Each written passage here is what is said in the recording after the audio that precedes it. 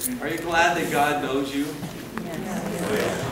And again, just as I thought about somebody leaving, it threw me to, again, those words, where shall I go from your spirit? Where shall I flee from your presence? Right?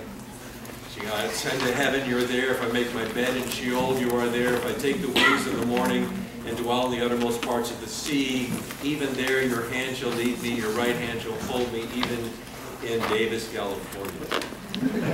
Sacramento. I'm glad that God has formed all of your inward parts and knitted you together.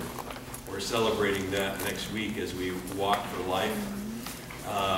We've got a lot of people in this room. You could go online and support under the Grace Baptist Choir team. So you can think of that. That's great. But I like it when the psalmist says, my frame wasn't hidden from you when I was being made in secret.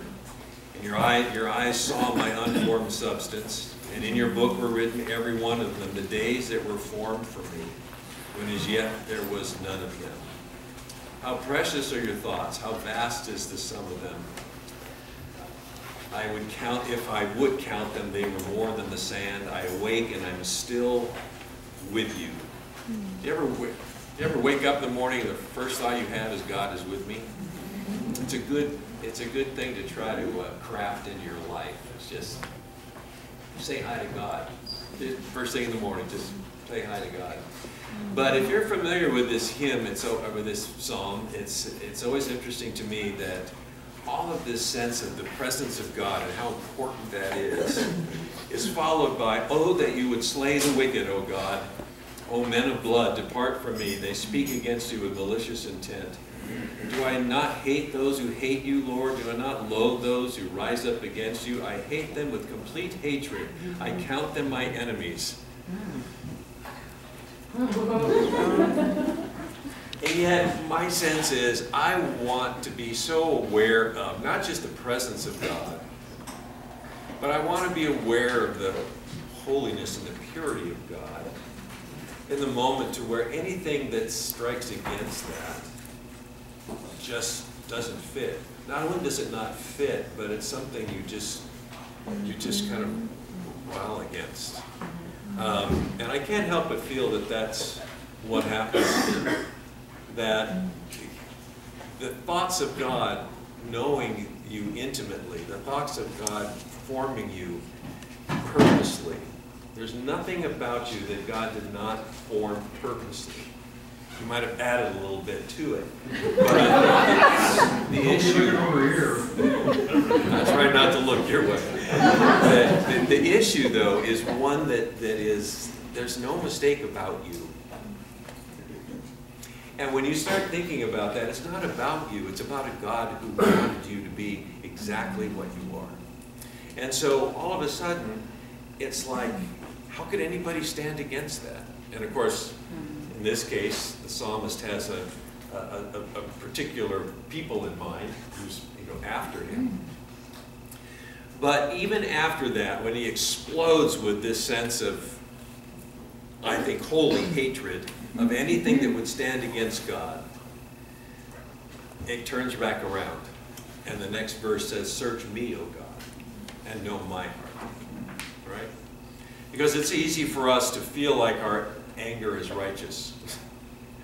And yet, oftentimes, I think somebody once said that I will turn to love and pray for somebody, an enemy, if you will, when I realize that I'm more like them than not.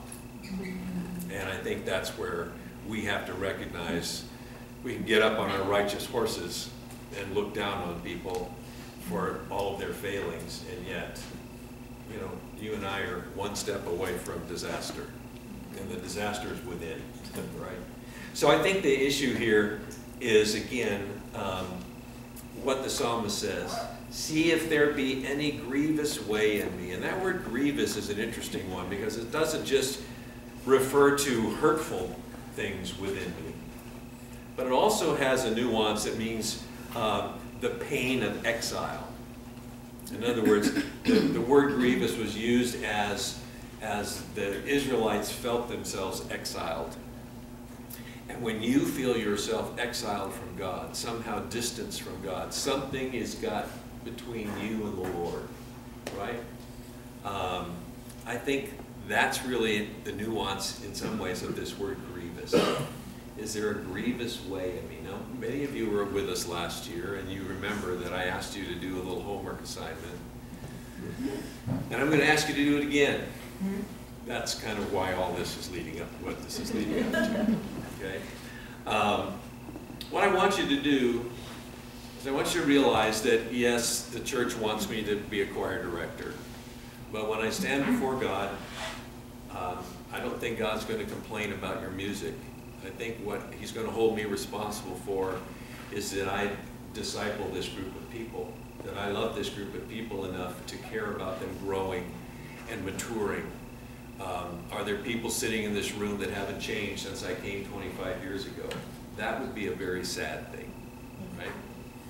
So my heart is, every year, I just want to have you ask the question of God, see if there's any grievous way in me.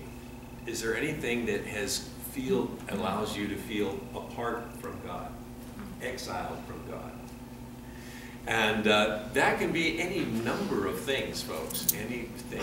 It can be a sense of your lack of trust. It can be a lack of faith in some ways. It can be sometimes your own self-concept. In other words, you wrestle with the fact, I know my identity's in Christ, but I can't get over the fact that I'm fill in the blank. If there's a lot of things that you and I can struggle with, but only between you and God would you know the things that maybe He would say, okay, it's time to look at this. Maybe that's your anger. Maybe that's your sense of hurt. Maybe it's loneliness. I don't know what it is. I don't want to go on and on. But I want you to know something, that some of you, most of you, I think all of you, received a piece of paper that you were praying for somebody. And I happen to know that there were some pretty huge breakthroughs last year based on the things you prayed for. Now, you wouldn't know that because you don't know who you were praying for. But oftentimes people will come to me and they'll say, hey, I know that this happened, I know this happened, and I know people have been praying, and I'm moving in that direction. So that's your homework assignment. I don't want you to just speed into this. I don't want you to take it right now and just, okay, I know what it is. Although some of you may.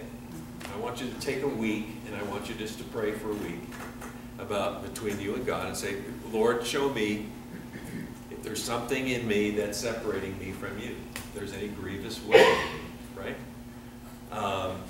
And lead me in the way everlasting. Try me and know my thoughts. And maybe sometimes you need to know your own thoughts. You need to look at it. Now, if you've got somebody in your life, apart from this group, that you're close to, that you could, just ask them, what do you see?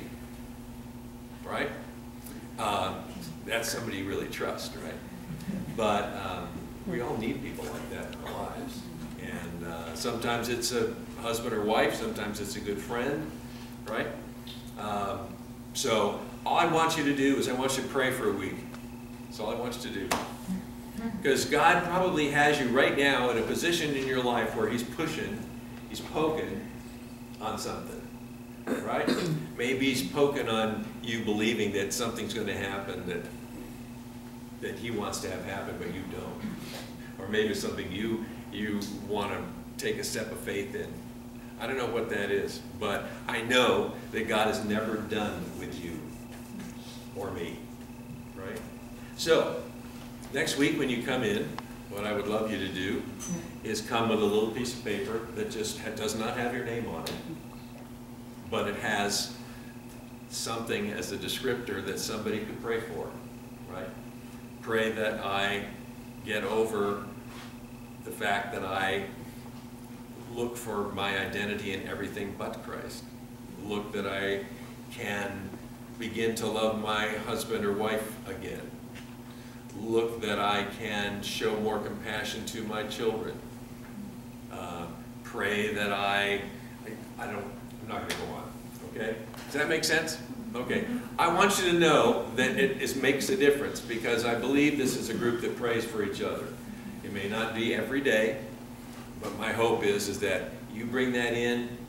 It helps me understand the group a little better. It helps me, guide some of the devotional thoughts that we have. And then it also helps you own the fact that somebody in here is praying for you, even though they don't know who you are.